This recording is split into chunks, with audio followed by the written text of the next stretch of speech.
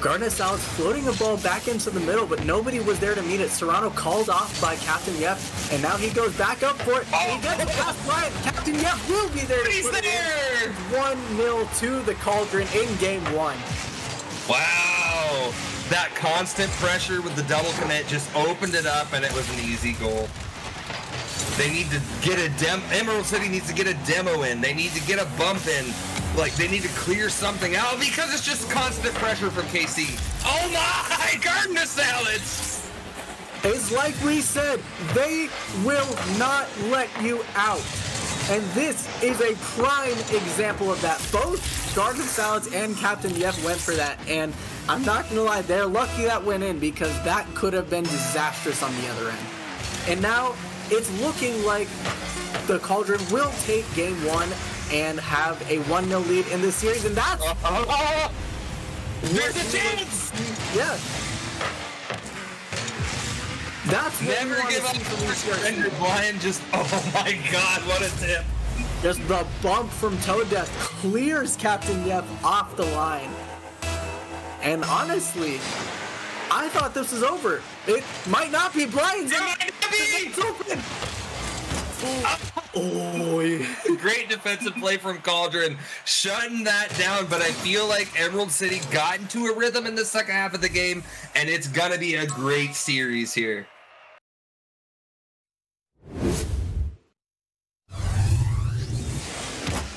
But they keep clearing it out to an KC Cauldron defender. Oh my god! Brian! Are you serious? What is that read? I think switching to that physical play is going to be a positive for ECRC. If KC's left alone, they've got all the time. They can do things with it. If you're murdering a guy that has to come back from his side of the field, it might be better. But Garden of Salads shuts me up real quick. Garden of Salads. That ball was fortunate to go in the net because it did go straight to Blian, but Blian, I think, had side flipped just a little bit too early. And unfortunately, not the touch he wanted, but we are now at 1-1, you know? I still think what you said about ECRC stands. If they can continue with that physical play, you know, that could spell a lot of trouble for the Cauldron. But if they keep missing the ball, that could cause a lot of trouble for themselves. And as soon as it started, it ends. Captain Yep puts that one home off of a nice bounce off the wall. Wanting the second touch, doesn't get it, and now Blian will put it into the Cauldron corner. Toaddeath coming in. Oh my. And in. Beautiful play from Blian there. Hits it up the wall and fakes going for it. That makes everybody hesitate. And Toaddeath finds the hole between all three KC Cauldron players. Faking, faking, faking. Chat disabled. Chat disabled. That's for sure. Oh, Serrano, what's he got to this one? Oh! I'll be honest, it's uncharacteristic of him to miss those first shots, but it goes in because Garden of Salads is just lurking there. He was harassing Blian on that goal line, and he was like, yeah, I'll stay just in case. Thank God you did, Garden, monopolizing that territory on the ECRC goal line. There's always somebody in the Cauldron there. And Serrano with another shot off the same spot of the bar. And Garden of Salads will put it high, wanted to put the pass in, but Serrano was rotating out. And now Smashley with his shot. Smashley! Oh, what a set play! He saw Smashley forward on the corner and he said, I got you! Not hitting it at net. That's easy save for Serrano or for Garden of Salads. He hits it wide, right to Smashley, angle change, puts that ball in the net. Wow! That was an incredible gameplay from ECRC, but I feel like they're fighting tooth and nail for every offensive chance they get. And I feel like it just comes easy to KCRC, who just demonstrates. That glass defender on the goal line, Toaddeath had creeped up just a little bit too far, expecting the touch from Smashley, and that will get you punished. And that will do it for Game 2. KC to an early 2-0 lead.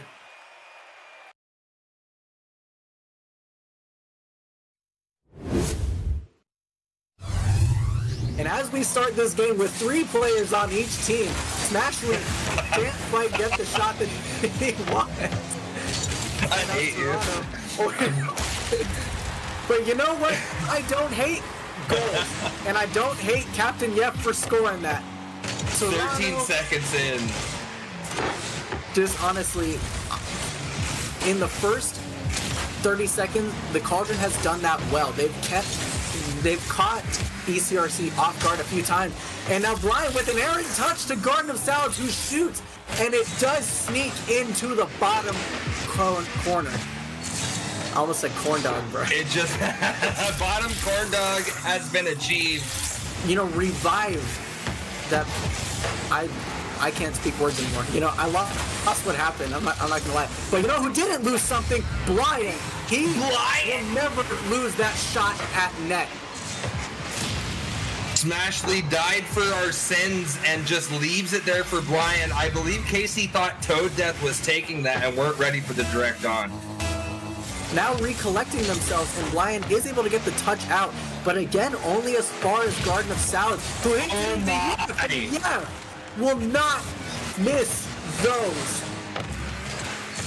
We're into game 3 here, but it feels like it's a different league as KC Cauldron is just absolutely punishing ECRC right now.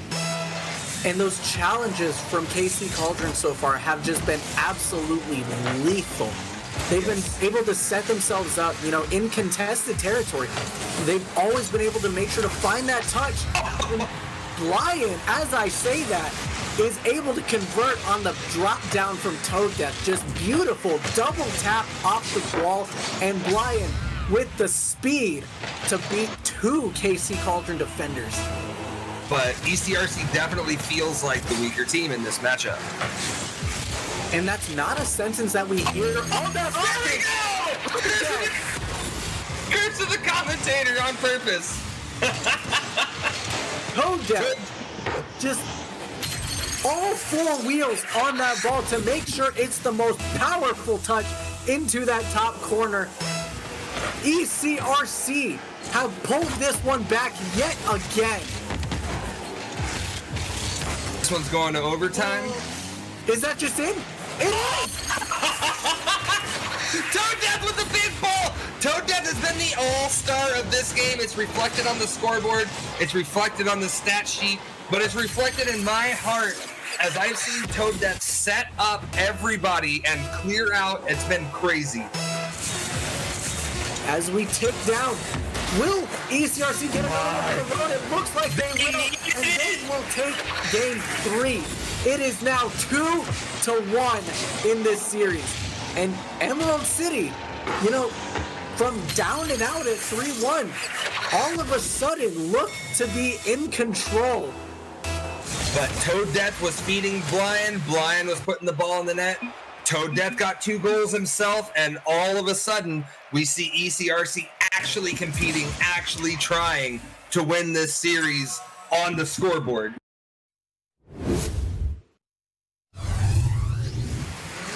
Like getting, I guess, tangled out of position, yeah. Yeah, out of position. Yeah. Like, oh, but here's... Oh, nuts! Handed that! Who was goalie there? Serrano making sure... Serrano making sure that Emerald City knows who's in charge. He is... I'm not gonna... If he scores another goal, I'll say it. But speaking of, Captain Yef wants another one, and Garden of Salad gets another one. Casey is upset about that Game 3 loss, and they just want to take a 2-goal lead in 27 seconds. No big deal. Casey looking to take Emerald City to the woodshed in this game as revenge. We need to see them continue to apply that pressure. You know, choke them in their own half. And Serrano sipping on that walk as he scores his 2nd of the game. Absolutely dominant showing right off the first minute here for KC Cauldron. It doesn't look like the same team we saw in Game 3. Absolutely. This is a completely different Cauldron. This is a rejuvenated, revitalized Cauldron. And Serrano with a hat trick 1 minute and 2 seconds into the game. Serrano taking the walk to Poland on this one. I think Serrano's watching the stream. I think he didn't like being called out as bottom of the team last time. It's definitely a pressure situation here for ECRC. I fully agree because right now they are letting the Cauldron have their way with them. And Captain Yep heard what you said and said, Cauldron was listening. Thanks for the tip. I got you. You said a demo opens up the net. Let me demonstrate. Exactly. Take a page out of Jorby's playbook and say he deleted Toe Death off the field and made it 5-0. It does mean that you have to get your mental right. And right now it has to happen. Serrano with another one for the road, and that is his 4th. Emerald City embracing their panic and going for full commits, for full pressure, and it's just opening up more and more goals. They're not calming down and gaining possession of the ball. They're going to change it. They're going for changing it by hitting the ball, as you see Smashly do, and take one back for the boys. I like what I'm seeing from ECRC right now. It doesn't, like, at this point, you know, you're not going to come back, but yeah, just get a goal for the road, and yeah, just get all your mistakes out right now. You know, this is the time to take a deep breath, to reevaluate your plan. But as of right now, Cauldron will take a 3-1 series lead and will go to championship point. This next game could be all for all the marbles, or there could be 3 games.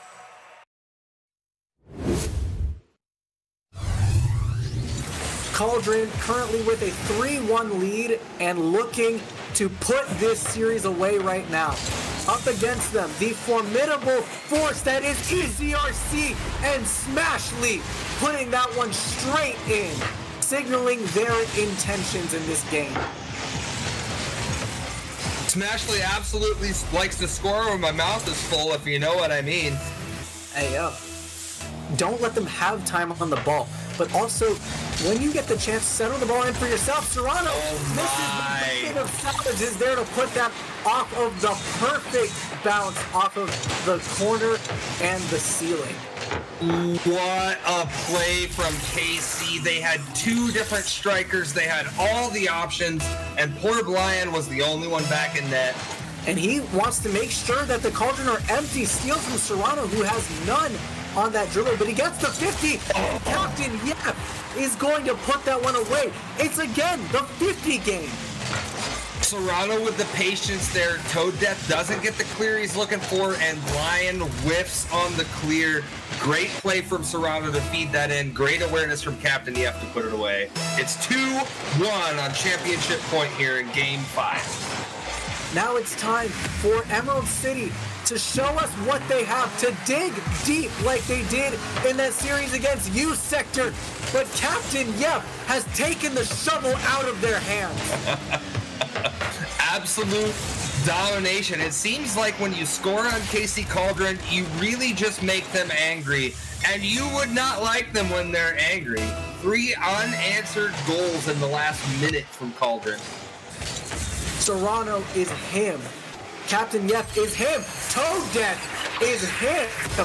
With that goal right there, just completely fooling Serrano right there, who had to jump because he didn't see that Toe Death, you know, had where he. If he doesn't jump there, he's screwed. If he jumps there, he's screwed. That was so dangerous. That was had to be done.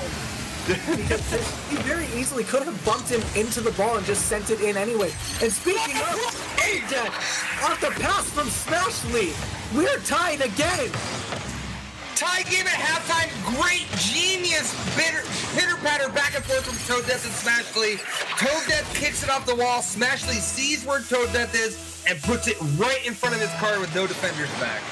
One thing that we always say and always hear, the hardest game to close out, the hardest game to win is the last one. But that is precisely what Garden of Salads will do. He delivers the Cauldron their first ever SGL title. What a great ball in there from Captain Yes. Just absolutely split the defenders. Serrano saying, lag will not stop me. Great play from KC Cauldron to take this series.